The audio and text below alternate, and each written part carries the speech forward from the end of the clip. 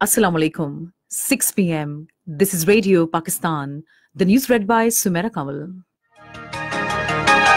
Headlines first.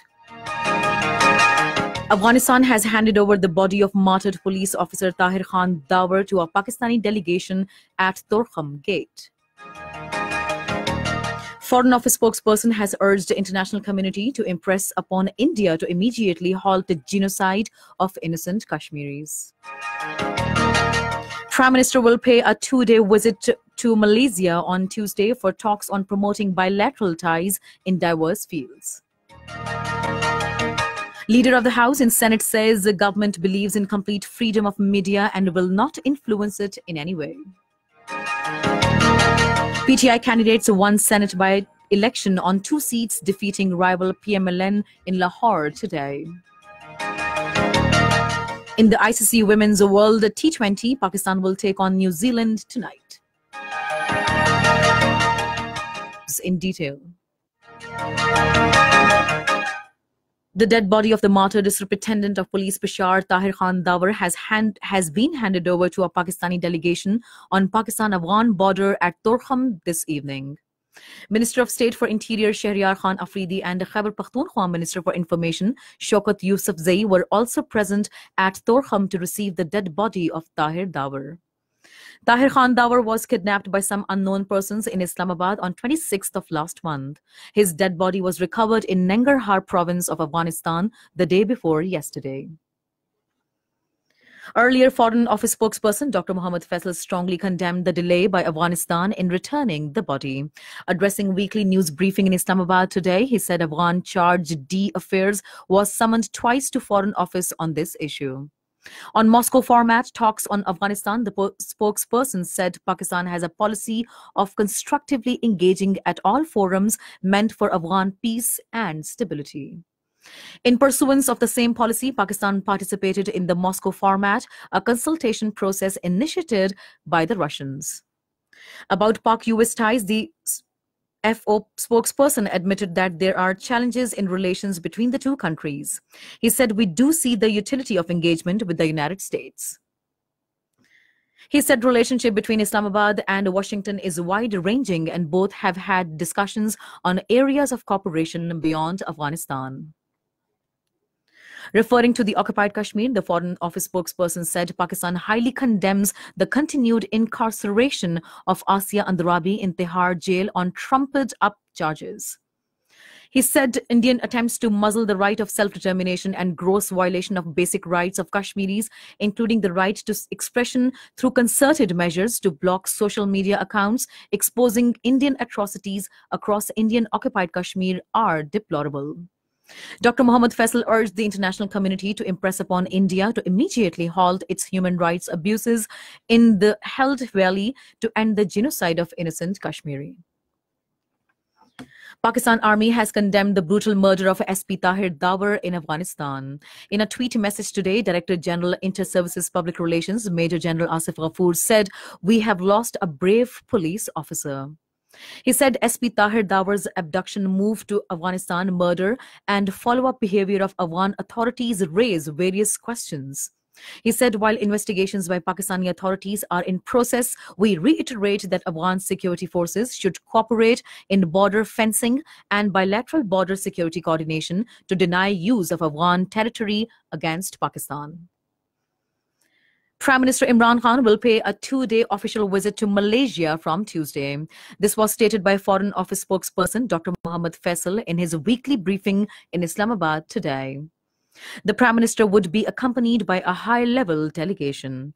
The spokesperson said this would be the first state visit by any foreign leader to Malaysia since Dr. Mahathir Mohamad assumed office in May 2018. Prime Minister Imran Khan and his Malaysian counterpart will have a tete-a-tete, which will be followed by delegation-level talks. This is Radio Pakistan. Prime Minister Imran Khan will brief about the achievements of government in various sectors during the first 100 days on 29th of this month. This was stated by Minister of Information and Broadcasting Chaudhry Fawad Hussain while giving a briefing on cabinet decisions in Islamabad this evening. He said the landmark achievements in education, health, environment, management, and other sectors during the 3 months are itself a record in the history of the country. A delegation of Dawoodi Bohra Jamaat, headed by Sheikh Kumail Sheikh Yunus, called on President Dr. Arif Alvi in Islamabad today. The president appreciated the role of Bohra community in the socio-economic development of the country. He also commended the role of Bohrani Foundation in perseverance of environment. The president urged the Bohra community to play a constructive role in Clean and Green Pakistan campaign. The delegation informed the president that they are providing a gift of 500,000 saplings to be planted in the country. Chairman Senate Sadiq Sanjrani, in his ruling, asked the Information Minister Chaudhry Fawad Hussain to tender apology for the harsh language he used against opposition members in the yesterday's sitting of the House. He said if the minister concerned does not comply with the ruling, then he will be barred from attending the remaining sittings of the current session of the upper house. The chairman said government shares more responsibility for ensuring peace and tranquility in the house.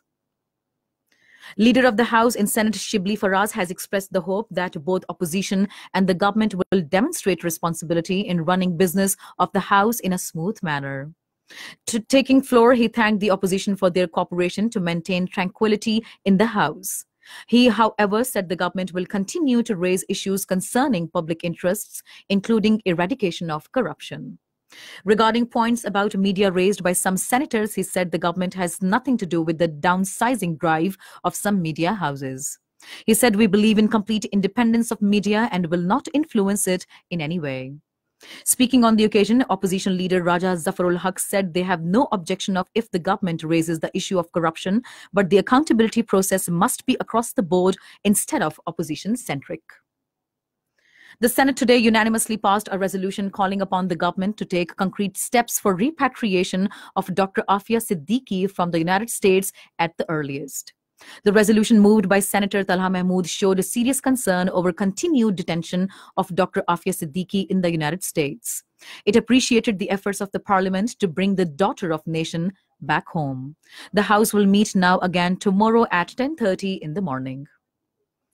Waleed Iqbal and Simi Ezdi of Pakistan Tehreek-e-Insaf have won Senate seats in the by-elections on a general and women reserved seat from Punjab. The polling was held in Punjab Assembly Building in Lahore today. Waleed Iqbal got 184 votes, while his opponent, PMLN candidate Saud Majid, secured 176 votes. Whereas Simi Ezdi got 183 votes, while her opponent, PMLN candidate Saira Afzal Tarar, secured 175 votes.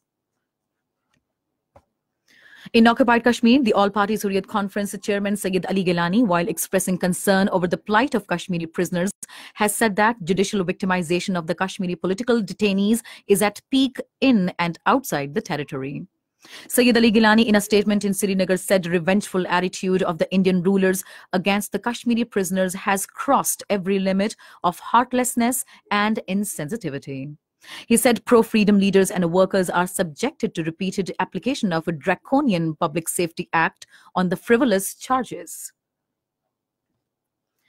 Malaysian Prime Minister Dr. Mahathir Mohamad has conveyed the message to the United States that there must be warships in ASEAN. There must be no large warships in ASEAN waters.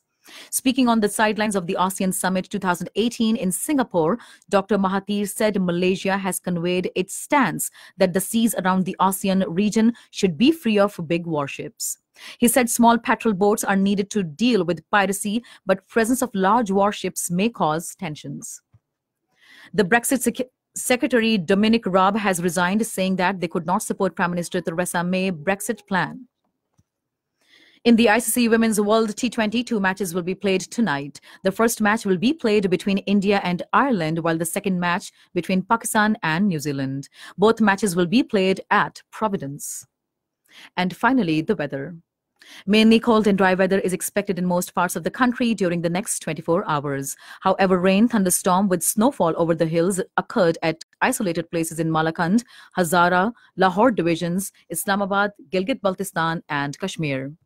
And that is the end of the news. For more news and analyses, log on to our website, radio.gov.pk, and also watch live streaming of our bulletins on the link facebook.com/radio Pakistan News Official.